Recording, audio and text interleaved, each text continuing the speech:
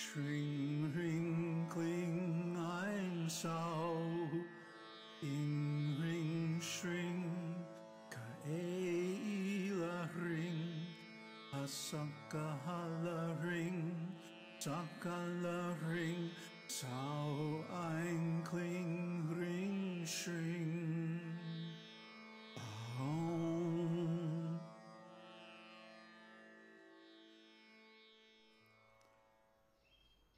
Namaste. So I just wanted to share the wonderful, ecstatic state of consciousness I find myself in after the big yajna that we had, the Homa yajna, Havan, Agnihotra. And that this brought about a great healing for me. And more than that, it gave me insight into why I and a lot of others suffer. Even though we're on the spiritual path, sometimes, well, a lot of the time, we overdo it. We think if I work harder, I'll get the result. But it's not a matter of working hard, but a matter of working smart. So I want to go over just a few of the insights from the last few days.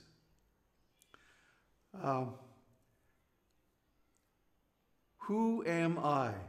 Of course, this was Ramana Maharshi's mantra. And if we follow this sense of I am back to its root, what we find or what we discover is that I am consciousness. I am conscious and I am consciousness. And there's a state even beyond that where one is pure awareness without an object. Consciousness always has an object, so it's in duality. It's part of the saguna Brahman, the Brahman with form, name and form. But then the nirguna Brahman, what is that? It's pure consciousness, or just awareness without an object, except itself. So this brings up some very interesting experiences in meditation. One of the best ways to know if you're onto something in meditation is if you see light. And of course, The Secret of the Golden Flower, our most popular series on this channel, is about going into meditation with the object to perceive one's own consciousness. Well, how do you do that? With a mirror. And the mirror, in this case, is one's own purified mind. The mind has to be purified by intelligence. And what's the first order of intelligence? Aham Brahmasmi. I am Brahman. I am the source. I am the light. The pure consciousness, the pure awareness. So when we, for example, if we're out in the dark at night with a flashlight or torch, as they call it in India, and we shine this torch in different directions, then we're going to see objects within that light, the cone of light coming out from the torch, the flashlight. But we're not going to see objects that are outside of that, because they're hidden in the dark. But if we take the flashlight and we turn it around so it's shining at us, then all we see is the light. So in meditation, the idea is to reflect the light of consciousness in the purified mind. And that's why in the Golden Flower meditation, one meditates on looking at yourself in a mirror. Except you're not looking at your reflection. The reflection is looking at you.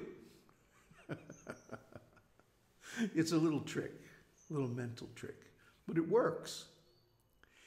So if you practice this method, or any bona fide method of meditation, I'm very fond of mantra meditation myself. But the mantra has to be empowered. You have to be initiated into it. You have to be, following certain principles and stuff. But this who am I meditation is also very good. So, who am I? Well, if you ask anybody on the street, they might say, oh, I am Mr. So-and-so. I am married to such and such, my wife or husband. I am a banker or a mechanic or whatever, my livelihood is. I am the owner of this house. I am the driver of this car. In other words, I am the owner, I am the doer, I am the thinker. I think so and such and such, this and that, and I have so many opinions. And I am the knower. I see you, I see this place where we are, I hear so many sounds and things going on. So I am the knower, the thinker, I am the speaker, the owner, the doer, like that. These are all possible answers to the question, who am I? And they're all wrong. Why are they wrong? They're temporary. They're conditional. They depend on a certain situation existing in the material world. And of course, the material world is always changing. So what to do? It means our sense of self is always changing if it depends on these different identifications. Now, how to tell the difference between an identification and who I authentically am is very easy. If I'm identifying with something, it's something that I perceive. I perceive this body. I perceive the thoughts in my mind. I perceive the inputs of the different senses. I perceive these different objects around me, and so on, the phenomena in the material world. So if something is perceptible, if something can act as the object of consciousness, that's not who we are. It can't be who we are. Because who we really are is the consciousness that perceives those objects. So this is why the ego, which is nothing but a collection of thoughts, of I am this, I am that, I am the doer, I am the owner, I am the knower, the thinker, the speaker, the whatever. All these thoughts, this aggregate, as Buddha would call it, are not ourselves. Our real self is the consciousness that perceives all these thoughts. Elementary, my dear Watson, right? But yeah, how often we get caught up in all of that. And even when we're on the spiritual path, and we think, I am a follower of this yoga, or this meditation, or this religion, or this philosophy, or this teacher, or, so many different identifications. These are also false, but necessary, in the beginning at least, of the spiritual path. Why is that? Because we cannot let go of identification, of ego, of projecting our self-identity onto externals. We can't let go of it just like that. I mean, it would be wonderful if we could. But we find it's really quite impossible because we're conditioned. We have vasanas.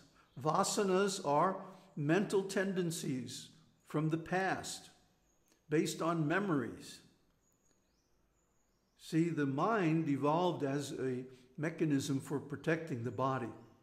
And anytime we experience pain or a reduction in consciousness, awareness, as a result of something, we make a memory of that, and then if something similar happens again, that memory comes up.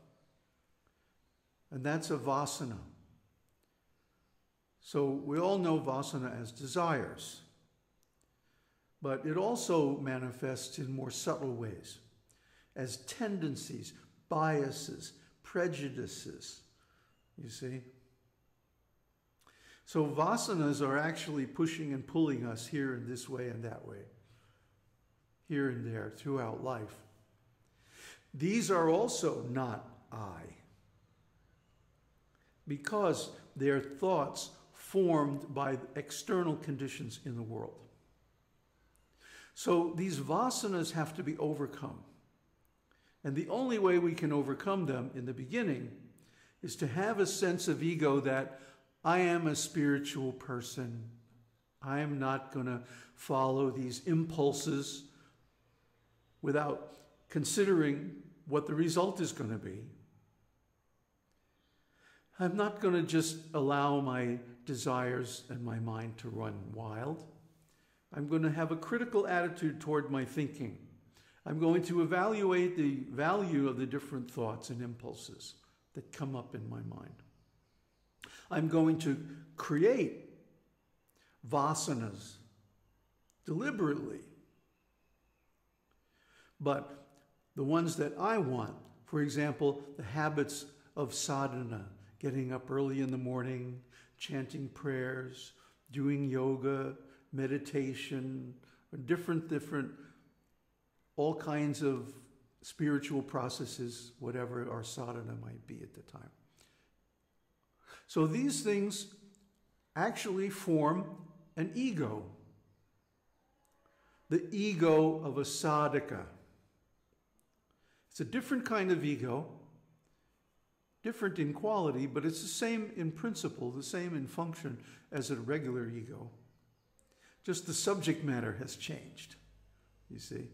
And this is necessary, in the beginning especially, to bring us on our path towards enlightenment.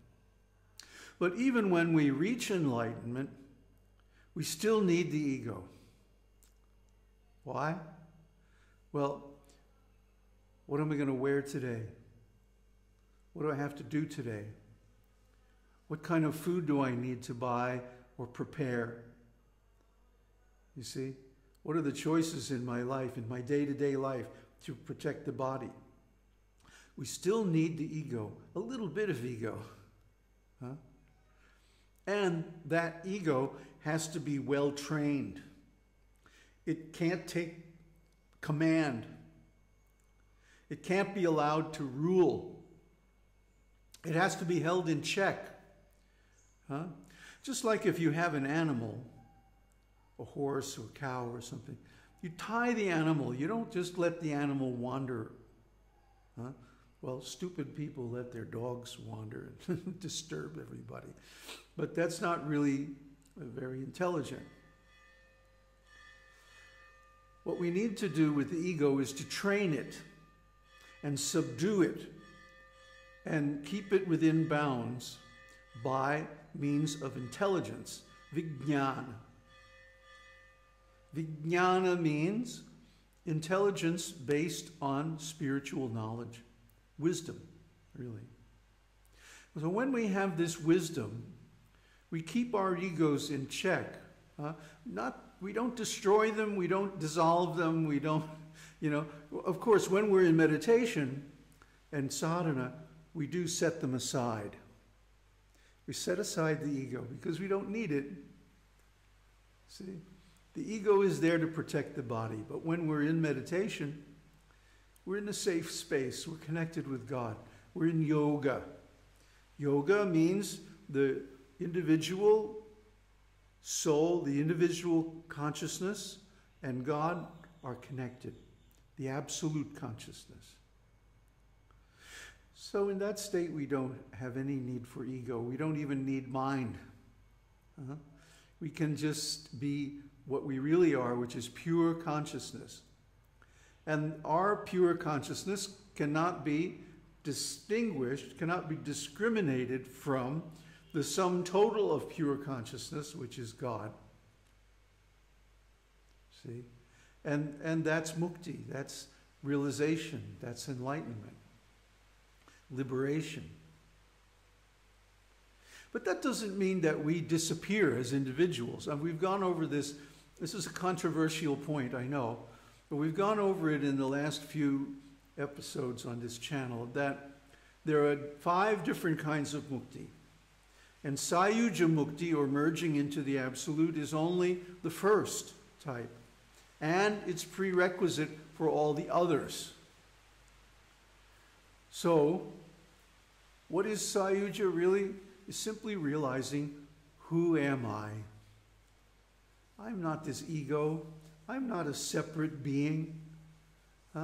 There is nothing that I could identify as being myself that is actually mine. Or what to speak of in myself is not even mine. This body, this body's going to get old and die. This mind, I mean, if you just just observe your mind for a few minutes, and you tell me, is it yours? Is it under your control? The mind is crazy. It's like a monkey. It jumps all over the universe. Or what to speak of are external possessions. House, car, this, that. Other people. None of that is me. None of that is even mine. The body goes on breathing and digesting food and the heart beating and so on, even while I'm completely asleep and unaware. Is the body really me? No. Is the body really even mine? No. We are a guest. We come into these bodies for a certain time and we exist for a while and run around here and there and do stuff. But we can't really say the body is myself. The body is even mine. The body is a loner. It's a facility. The human body is a wonderful facility compared to a boat for crossing the ocean of the material world and attaining enlightenment, getting to the other shore, as Buddha put it. So we should understand, consciousness is fundamental. This body and other things are not. This ego can be a help on the spiritual path, or it can be a great obstacle. It depends on how we train it. So the purpose of sadhana is to train the ego, the body, the mind, everything, to be a sādhaka, to be someone who is eligible for liberation. And then that liberation comes as a gift. Like Basho said, here I sit doing nothing, and the spring comes and the grass grows all by itself. Aum Tat Sat. Aum Shakti Aum.